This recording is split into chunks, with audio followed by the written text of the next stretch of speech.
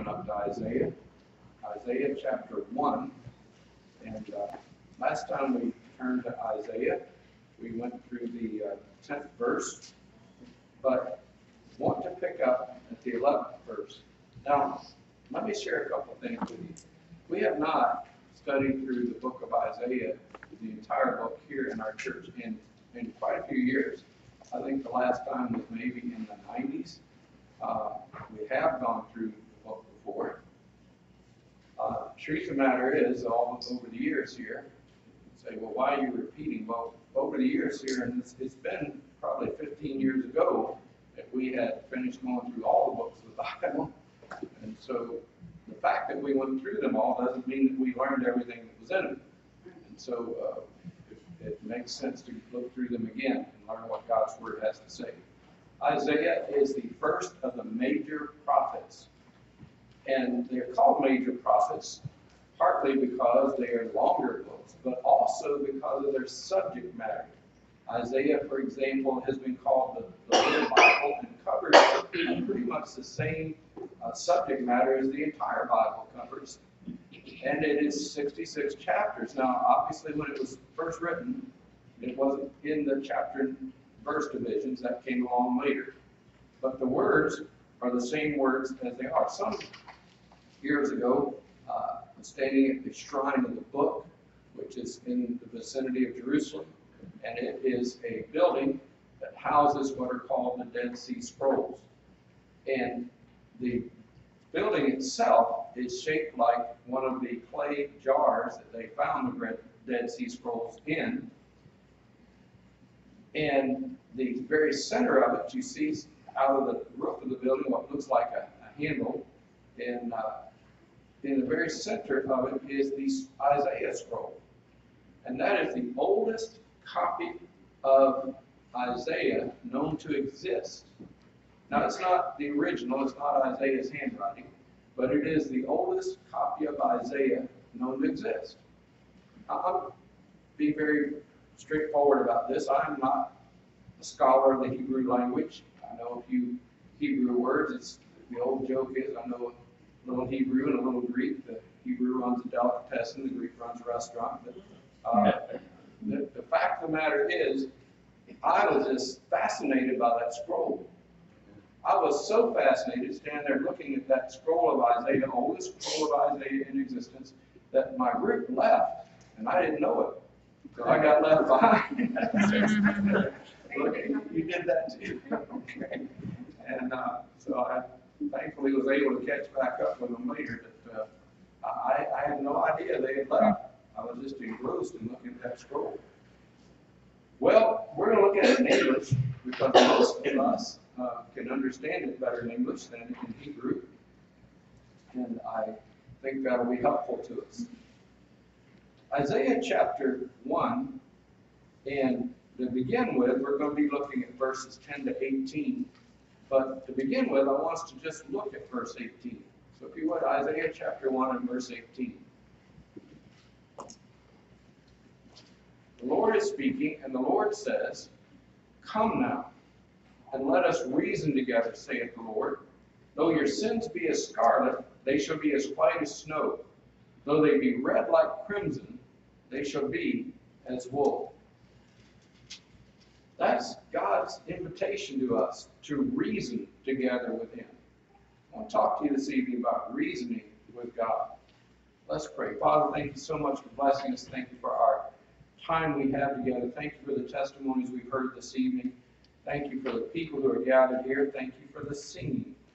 And Lord, now as we have opened and as we look into your word, we pray that your Holy Spirit will be our teacher and our guide to guide us into all truth, to help us be the people who you'd have us to be. For we ask this in Jesus' name. Amen. It's an obvious truth that the book of Isaiah has a clear presentation of salvation by grace through faith. Did the people of the Old Testament period know that salvation was by faith? They did. There are ample places. It's not true. It's a false teaching that people in the Old Testament were saved by keeping the law, whereas people in the New Testament are saved by keeping or not by keeping, but by grace. The New Testament makes it very clear the law never saved anybody. Right. It's always by God's grace. And people in the Old Testament period knew about salvation and they knew about grace. David writes a great deal about it. There's other writers as well. So Isaiah tells us about salvation by grace through faith. Now, Isaiah doesn't use that term. He doesn't say salvation is by grace through faith, but the idea is certainly there and it's understood. In the first 9 verses, God demonstrated that the people, his people, the people of the nation of Israel, and more particularly the people of Judah, have become a sinful nation. As a matter of fact, he calls them Sodom. Now, this is not literal Sodom. This is Sodom.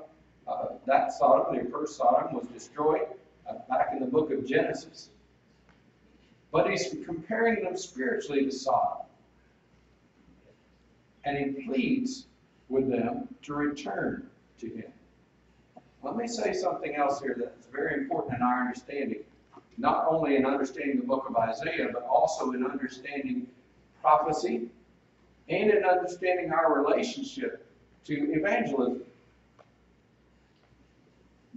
There's a teaching, and it's a false teaching, but it's gained a lot of traction in the United States in recent years called replacement theology. Replacement theology is the idea that the church has replaced Israel. So all the promises God made to Israel are no longer valid, and they now belong to the church.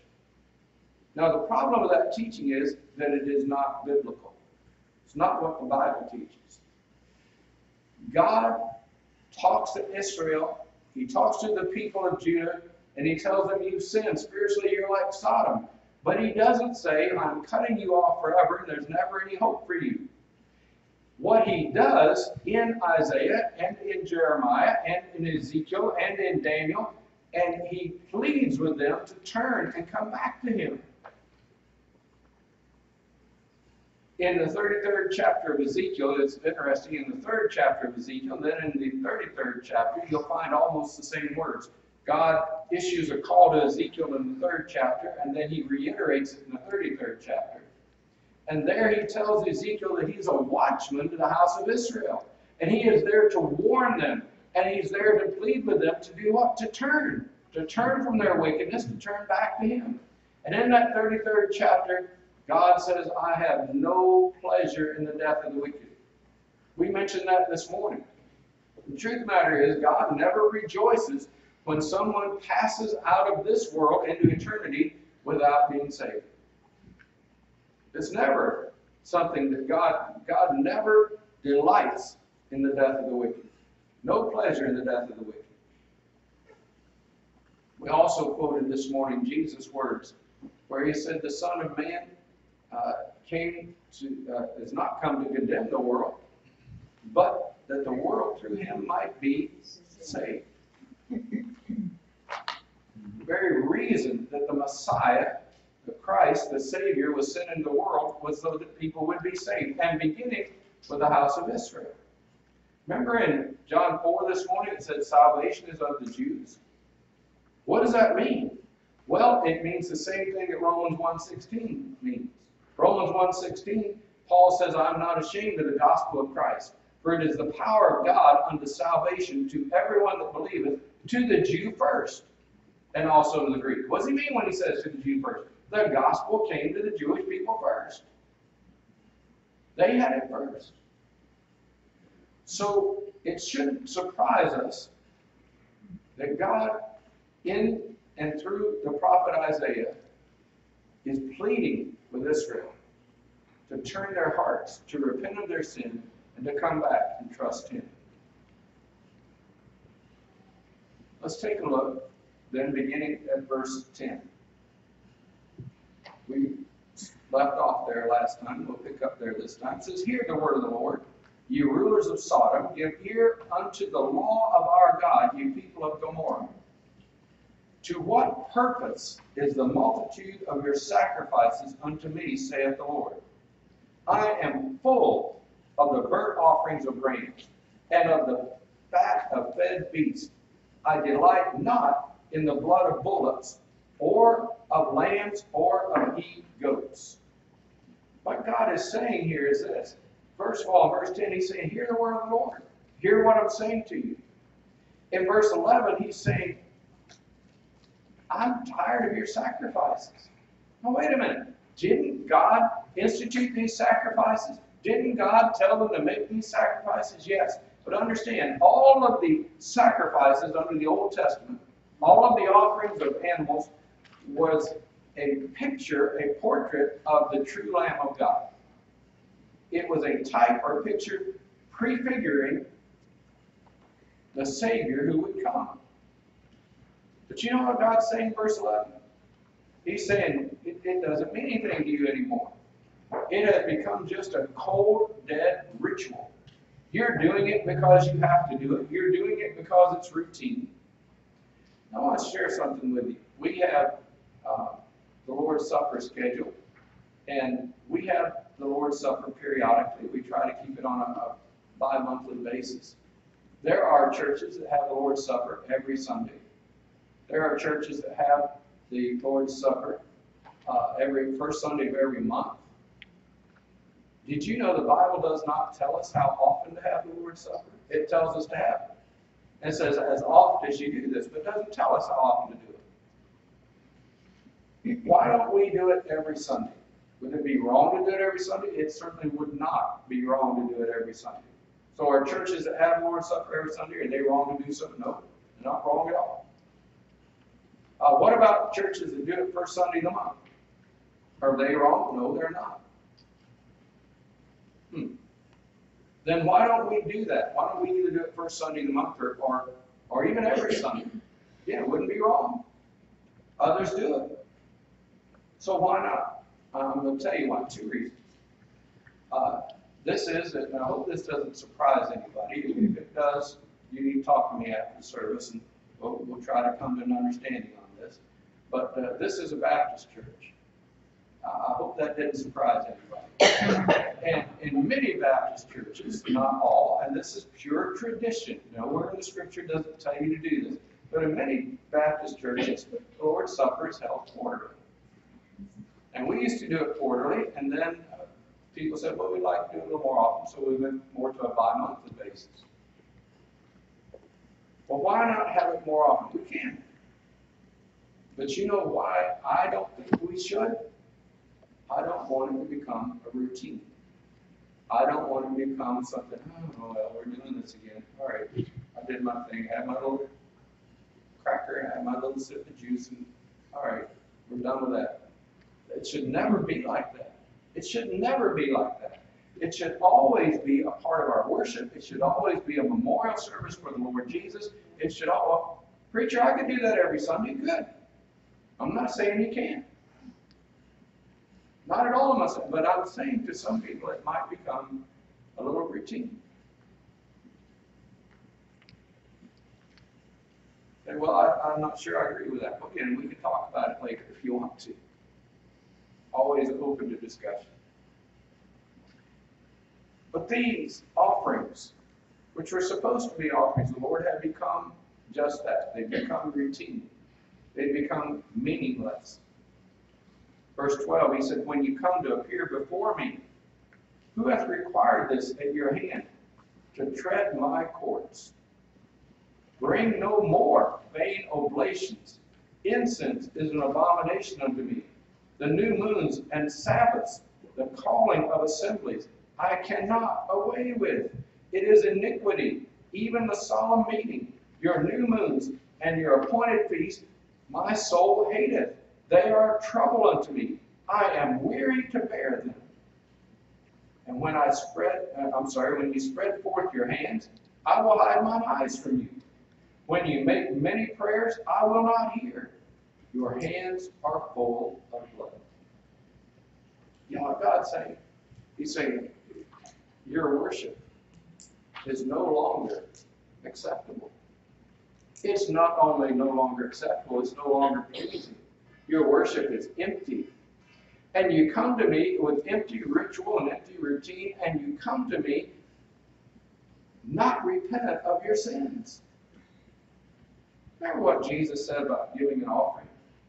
He said, if you come to give your offering, and as you go to give it, you remember that your brother has something against you. He said, first go and get reconciled with your brother, then come back and give your offering. Why did he say that? Because he wants us to come with a right heart. And he's saying that the blood of bulls and goats never took away sin. Hebrews tells us that. And he's saying, I want you to come not out of ritual, not out of routine, not out of religion. But I want you to come and worship me from your heart. And we talked this morning about what is worship. And worship is coming and recognizing the authority and the majesty and the holiness of God. When we come with unrepentant hearts and to give our offerings, we're not recognizing the holiness of God. We need to look at ourselves and see us, as we just sang a little bit ago, as only sinners saved by grace. Can I help you with something? And maybe everybody here is already doing this. If you are, that's wonderful. But if you're not, let me help you with something. Every day when you pray, you should start your prayers by confessing your sins. Oh, wait a minute, preacher, I got saved and my sins were forgiven. That's wonderful. 1 John 1:9 says, if we confess our sins, he is faithful and just to forgive us our sins. Now, why do you bring that up? Because that is the answer to the question that I've been asked so often with people who are newly saved, and it's a legitimate question, by the way. Well, now that I've been saved, now the Lord has forgiven me, what if I sin again? Really, that's the wrong question. It's a legitimate question because it's what the person is wondering about, what they want to have answered. But if they knew a little bit more, they would not say, what if I sin again? They would say, what do I do when I sin again? Because you will. You will.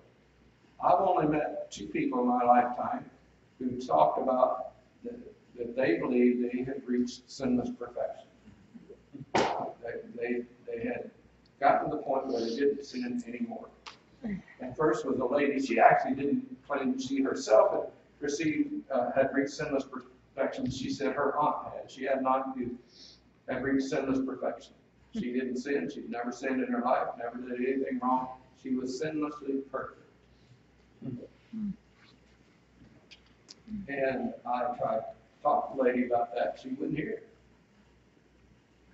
I said, well, nobody's sinless perfect. She said, what about Mary? I said, what about Mary? Wasn't she sinlessly perfect? I said, Mary called on God, her Savior. Apparently not. I couldn't change this lady's mind. Her aunt was sinlessly perfect in her mind. And I met a man who said that he had reached that state in his life where he was sinlessly perfect. He didn't sin anymore. And he spent probably 20, 30 minutes telling me how perfect he was. Oh. And I listened and I said, he kind of took a breath, and I listened and I said, can I ask your wife about that? You know, he didn't say, yeah, sure, go ahead. And those who know us best, don't they? That's why Jesus said his prophet's not heard in his own country among his own people. Because they know us. They know who we are. They know our faults, our failures. God is saying, when you come to worship, recognize his holiness. Come with the right heart. Recognize his majesty. Does the Bible say you have to bow your head and close your eyes when you pray? You know it doesn't say that. Not only does it not say that, there's several times in the Bible where it says people lifted up their eyes and prayed. Mm-hmm. Is it wrong to do that? Is it wrong to look up towards heaven and pray? No, obviously not. Jesus did that. So that's not wrong. So why do we bow our head and close our eyes? Well, it's just routine. Somebody taught me to do that when I was little, and I've just always done it. Well, you could do it for that reason, but how about this? How about we realize we're coming into the presence of the holy God? majesty, the creator and king of the universe. And then, when we worship, we should be recognizing the love of God, the love that God has for us.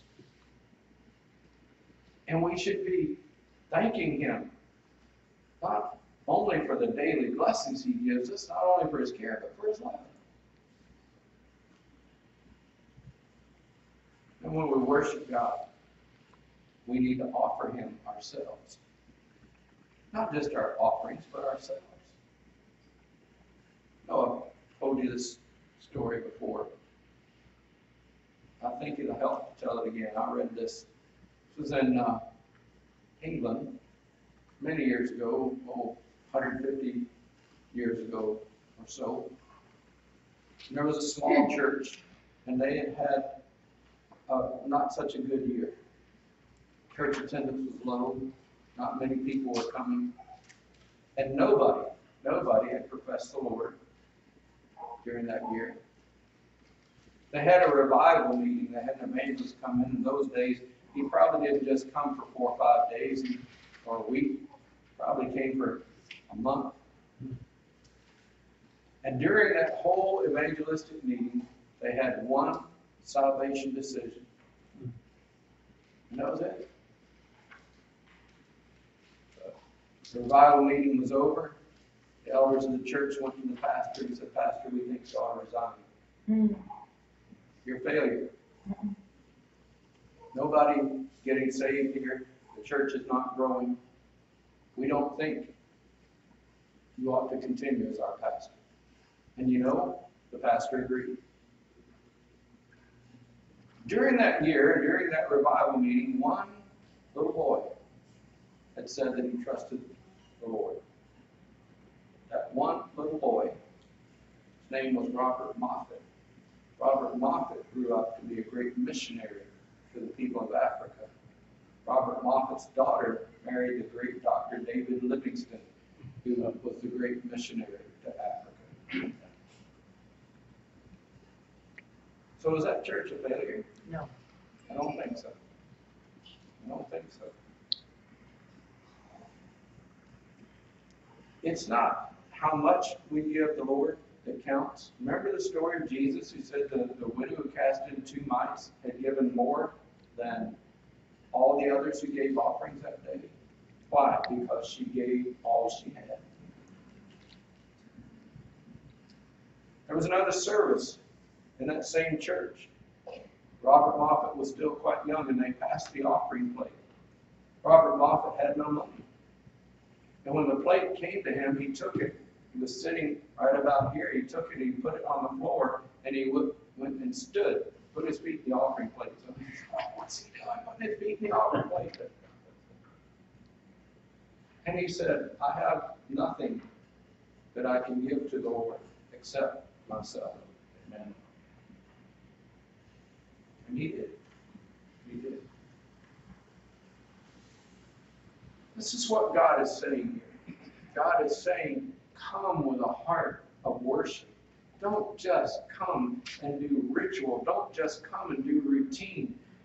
We Baptists like to talk about how the high churches, the Reformation churches, are all high church. They aren't all high church, but that's what's said. And they're all high church, and they're too wrapped up in formalism.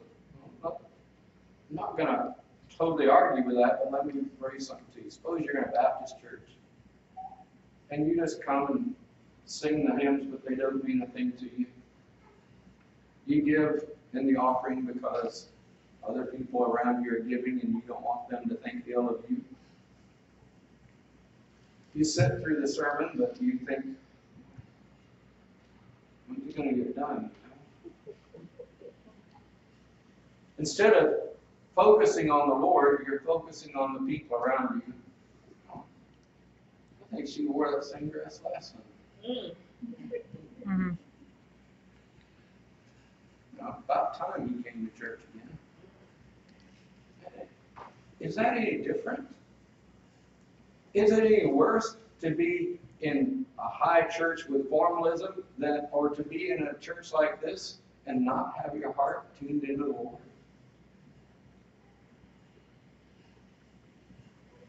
It's pretty much the same thing, isn't it? That's what God's saying. But he's not finished. Look at verse 15. He said, when you spread forth your hands, I will hide mine eyes from you. Yea, when you make many prayers, I will not hear. Your hands are full of blood. Wash you. Make you clean. Put away the evil of your doings from before mine eyes, and cease to do evil. Learn to do well. Seek judgment. Relieve the oppressed. Judge the fatherless. Plead for the widow. These are the things you ought to do. First, what does he say? Watch carefully. First thing you need to do is you need to wash. You need to be cleansed. Wash you, make you clean. How do we do that? Do we get baptized? Well, Isaiah wouldn't have talked about being baptized. They didn't have baptism in there. No, they didn't have baptism as we say it. But you know what they had? That was called a mikvah, a ritual bath, where you would wash yourself before you came to the temple to worship. They really did. Yeah, they really did. Wash you, make you clean. How are you going to get clean? I mentioned this morning, I said, when we sing the hymns here in church, pay attention to the words. Pay attention to what they have to say. What did we sing tonight? We sang at Calvary. We sang only a sinner saved by grace. And then we sang, Jesus paid it all. Jesus paid it all to him I owe. Sin had left a crimson stain, he washed me white as snow. Not a hymn we didn't sing tonight, but we sing here from time to time. What can wash away my sin? Nothing but the blood of Jesus. What can make me whole again? Nothing but the blood of Jesus. So precious is the flow that washes white as snow. No other fount I know. Nothing but the blood of Jesus. You need to pay attention as we sing these words. Understand what they mean and how they apply to us. So he says, wash you. Be cleansed. Again, if we confess our sins, he is faithful and just to forgive us our sins and to what? Cleanse us from all unrighteousness. That's 1 John 1:9. Do you know in that same passage, John writes, the blood of Jesus Christ, his Son, cleanses us from all sin. What sin? All sin. What about? There is no what about. But there is no but. All sin. Wash you, make you clean. Put away the evil of your doing. The word put away there is the same term that Malachi uses. In the book of Malachi, when he says, the Lord God hateth putting away. And in Malachi is talking about divorce. So you know what he's saying? He's saying, divorce yourself from your evil doings. Whatever you're doing wrong, stop doing it. You know, if I'm doing something wrong, I can say I'm sorry, I can apologize for it, I can say, you know, I shouldn't have done that, but if I keep doing it, it's not very sincere, is it? You need to stop. Put away the evil of your doings from before mine eyes. Cease to do evil. Wouldn't it be wonderful if everybody I started saying the world, what if it was only in our country? Everybody just said, I'm not going to do evil anymore. Wouldn't that be wonderful? Yeah, don't hold your breath till that happens. But that'd be wonderful. Think how much better place the world would be. No, that's evil. I'm not going to do that. So he says, learn to do well. Learn to do well. Learn what is right. Don't just not do wrong. He says don't do wrong, but he says then learn to do right. How am I going to learn to do right? Well, good place to start would be the Bible, isn't it? God tells us what it is he wants us to do, and most of the times he also tells us how to do it. Learn to do well. How would I start to do well? Well, let's see. How about if I started with Love the Lord thy God with all thy heart, with all thy soul, with all thy might. Love thy neighbors thyself. That'd be a good starting point, wouldn't it? Well, what would I do next? How about I said, continue that second idea, and I said, whatsoever I would that men should do to me, I shall do to them also. That'd be a good place to start learning to do well. Treat other people the way you want them to be treated. Honor God above all. Treat other people the way you want them, not the way they treat you. Most of us treat other people the way they treat us. Somebody's rude and nasty to us, we'll show them we can be even more rude and nastier than they can be. You don't think so? You don't drive if you don't think so. What about this? What about we just, even when we're driving, treat other people the way we want to be treated? Learn to do well. Seek judgment. What does it mean, seek judgment? Oh, I know what that means, preacher. See these people out here, they're doing wrong, and we're going to pray God to rain fire and brimstone down on their heads. You know, that's not what he means here. That's not what he's saying. You know what he's saying when he says seek judgment? He's saying seek justice. Seek righteousness. Seek for the right to be done. Next phrase. Relieve the oppressed. Relieve the oppressed. Don't be the oppressor, relieve the oppressed. Lots of ways people are oppressed. There's no question about that. I'm going to say this in the hopes that it will help you understand what the Lord and through Isaiah is saying to us here.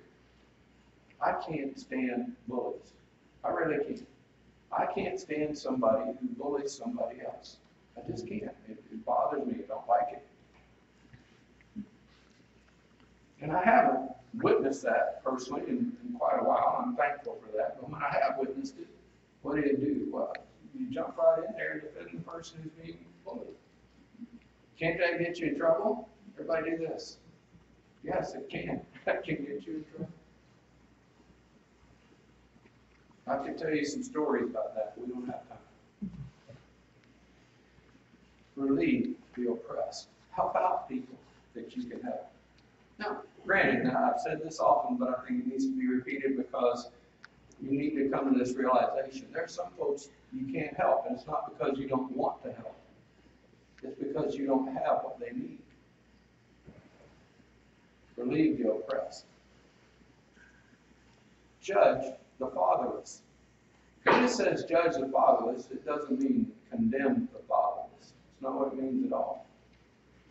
Judge the fatherless. Treat the fatherless righteously. Treat them fairly. And take care of them. You know what God says? God says, I'll be a father to the fatherless. You don't have a father? I'll be your father. Judge the fatherless. Treat them right. And plead for the widow. You know, in James it says that we ought to take care of widows and orphans. There's something to that. All that to get us to this point, and here's where we're going to finish up tonight. Verse 18. The Lord says, come now. You go to all the religions of the world, and in none of them, other than biblical Judeo-Christianity, does their God ever say, come to me. All of them say, go and do this, go and do that. Do the Hindu gods ever say, come to me? They don't. Did Buddha ever say, come to me? He didn't. Now listen to me. Does Allah ever say, come to me? He doesn't. The God of the Bible does. He says, come. Come now. Come and let us reason together. Would you like to just sit down with God and reason some things through, talk some things over? Well, that's exactly what he's inviting you to do. Come now, let us reason together. And in this case, never separate a verse from its context. So in this context, what does it mean? What is God inviting us to reason with him about? Our sin. So that when we come to worship, it's not empty, heartless worship. So that we're in this right relationship, this close relationship with him. Come now. Let us reason together, saith the Lord. What's going to happen when we sit down and we reason with God? Well, that's where we start to be right with God. You know what's going to happen when we reason with God? We're going to start to see things as he sees them. And if we begin to see things as he sees them, then we're going to begin to see ourselves the way he sees us. Shortly after I was saved, I was encouraged to read the Bible daily. And I began to do that. And I'm not sure why. I'm pretty sure I had a reason, but I'm not sure exactly why I made this choice. But I decided to start in the book of Romans. Maybe I was told to do it. I'm not sure. But I began to read the book of Romans.